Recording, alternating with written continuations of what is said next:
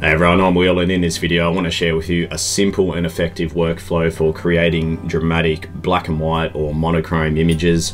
I've got a raw file here. It's an 800mm perspective of the mountains in New Zealand, and I'll run through with you some of my most common techniques and methods for creating this type of result. If you enjoy this video, there's a longer course I've made and there's a pretty ridiculous discount, so just follow the link below if you want to check out the monochrome tutorial. Alright, enough of that, let's just get into it, eh? So I've opened up the raw file in Photoshop, and if you're familiar with Photoshop at all, you'll know that Camera Raw pops up, or ACR, and this is basically our raw developer. Very similar to Lightroom, so if you're a Lightroom user, no worries at all, you'll be able to apply pretty much everything that we do here as well. So just looking at the image itself, you're probably thinking, okay, far out, that's incredibly underexposed. If we look at our histogram up in the top right hand corner, it's not significantly underexposed at all. It's just certainly not a bright image, and one of the reasons is, as you can see, it's 800mm. I'm at f14, 500th of a second, ISO 100. Now, just knowing the capability of my camera, I knew that I'd be able to jump into here and adjust the exposure pretty easy, and I'm only going up 1.5 stops, which is not major at all for the Sony camera that I'm using. I've shot it at f14 to get that depth of field. At 800mm, it's obviously incredibly compressed, so the depth of field drops off quite a lot. So I've closed it down a little bit to f14, 500th of a second, which really you wouldn't want to go too much slower than that at 800mm. Just leaving the ISO at 100, knowing that I can just pull up the details here. Having a look, 800mm, one of the main issues you're going to have, this is a 100 to 400 using a 2x extender. One of the issues is that you can get soft images. Now, a lot of people will instantly say that's just the extender's fault. Now, not necessarily. One of the main issues you'll have with shooting such a long focal range is all that atmosphere, all the air that you're compressing, and there's a lot of moisture and heat waves in the air that we can't necessarily see. Once we compress that with the lens, it just can render the image soft. So that is one of the things, because I know people are probably wondering about the whole 800 thing.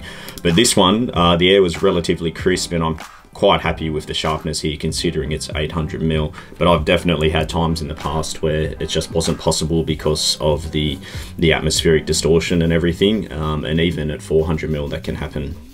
All right, let's just get into it. So pulling up the brightness is my first thing. What I look for when shooting a black and white or a mono is nice contrast throughout the image, and that's what we've got here. We've got all these areas of dark and then light. So we've got dark off to the right in the shadows, then light off that snowdrift. That was what led me to create this photo in the first place, was that epic snowdrift. But the fact that there's light, dark scattered all the way through, that's gonna make a good mono. If you have an image that's 80% darks or shadows and then just a bright sky, for example, typically won't make a good monochrome shot. You really wanna have those scattered areas of contrast throughout. So brightening the image up initially, I might even just leave it about there for now. Now, if you look at our histogram, it's just one big mid-tone really. We want to have high contrast. That's what makes monos so powerful. Now, before we go bother doing anything with contrast, I'm going to actually create the monochrome or the black and white. Now, the reason why I'm not committing to saying mono or black and white is because we might add a hint of color to this anyway. So you can obviously push the black and white button in the top right-hand corner. That instantly renders it black and white. Or you can just drop off the vibrance and saturation, and then there's no real right or wrong, to be honest, not what I've seen. For now, let's just pull the vibrance and saturation off, introduce some contrast. So we can already see we're starting to get a semi-decent result. There's a lack of light though, isn't there? We'll look at our histogram again, not much on that right-hand side. So I'm going to introduce some whites. That's pulling up all those areas of light. White is light, so I quite often work with the whites just to boost anywhere that has some natural light on it. Might do some slight dehazing. Obviously there was quite a bit of haze now. I don't mind that because it's just atmosphere and shows depth. However, in this image in particular, we're going to benefit from it. Dehaze is like a micro contrast adjustment, so you can see what it's doing there with, as far as the blacks go, it's dropping those down, which is doing us wonders for the image. Now that we've done that, we're obviously a black and white now, but let's have a look at introducing a slight blue tone, which I like to do, just gives the image a silvery look. To do that, I'll often jump down into the color grading And basically the midtone, shadows and highlights, not so much the highlights because there's not many, but I'm going to spin this around into a blue tone. Now I'm going to hold shift so I can do this gradually and just pull that down, probably about there, and then I'll do the same for the shadows, probably a slightly darker blue, and drop that in. The reason why I like doing this, it just gives the image, I just feel I like that silver tone. There's something about it, that cool blue. It's obviously quite subtle. On first appearance, you probably think it was a black and white image, but I just prefer the look. Now I've accidentally bumped that, so to reset, I'll just double click and put that back. So I won't bother doing anything with the highlights there. There's a dust spot up in the sky. To remove that, I'm just going to grab the spot removal tool, highlight that, and hopefully it fixes it up. Good. Command 0 to zoom back out. All right, there's a few other little steps here that I'll show you. I'm going to jump into the curves and just work with contrast again, but doing a little bit more manually. I'm going to pull the lights up. You can see what that's doing there, similar to what we did with the whites before. And then as far as contrast goes, it's doing the opposite with your darks, pulling those down.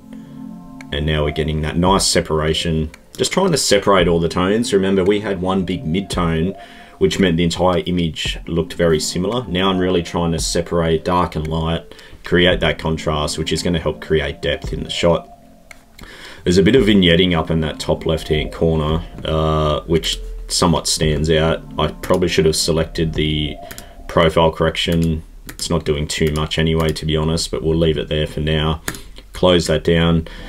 I might get a grad filter, and even though that vignette's there, I wouldn't mind, the vignetting, I wouldn't mind dragging and making the sky just a bit darker in general. So with a grad filter, I'm going to pull the exposure down like so. And the whole point of doing this is just to push the eye where we want it to go. You can see down the bottom end, we have darkness that leads up into light. I want to replicate it in the top section of the image, and I do this in almost all of my photos, just a very subtle darkening of the top part of the sky. All right, now lastly, just some local adjustments to boost the light in areas of interest, which is basically this ridge line, anywhere where this snowdrift is. To do that, I'm going to use an adjustment brush. This is my favorite tool. If you've seen me process before, you know I love the adjustment brush. I'm putting some white on this brush, and I'm just running that down areas that have some light on it, some luminosity, and this is allowing me to just boost that only and not worry about affecting anything else. If you do exposure, you're going to bring everything up. It's not going to look right. Lucky last, on a telephoto image, it's hard to show any actual sunlight coming in because we're shooting such a small area. It's really nice though to have a reference for light. It just helps draw the eye in. We already do have that partially. We know that the light is coming from the left, just the way it's lighting up the land. I just want to emphasize that the light source is coming in from the left. So I'm going to do a bit of a bleed effect with light coming in.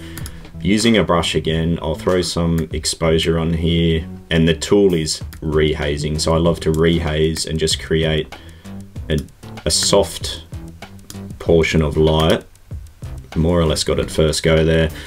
Obviously you apply it and then you can tweak it. So the tip is rehazing. You can see what that's doing on the left, and I just feel like that really helps draw the eye in and just emphasizes that I want people to be drawn into this middle area. Now obviously you do that with your composition, the natural light in the landscape, and then just slightly emphasizing that there.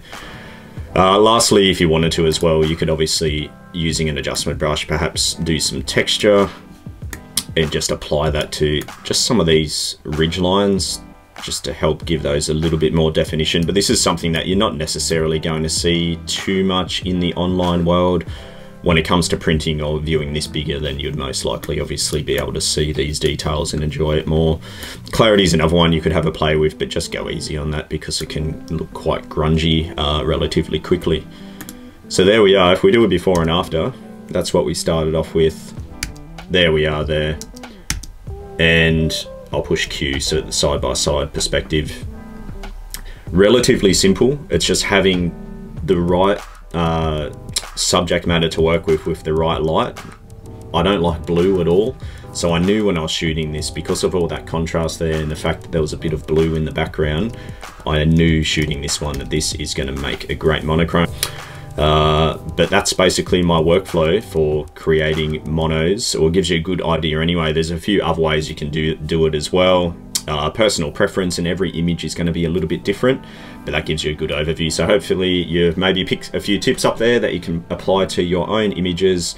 But to me, it's got to be the specific scenario, the right light, the right subject matter. And this was a pretty special moment, being out in the high winds. I really love just being amongst the elements like that, and it was just so humbling watching that snowdrift just blast off into the air. Anyway, guys, hope you enjoyed. The obligatory like and subscribe and comment would be greatly appreciated. And again, if you want a longer version where I break down a few more images, just check out the link below for a big sale on the monochrome course. All right, cheers, guys.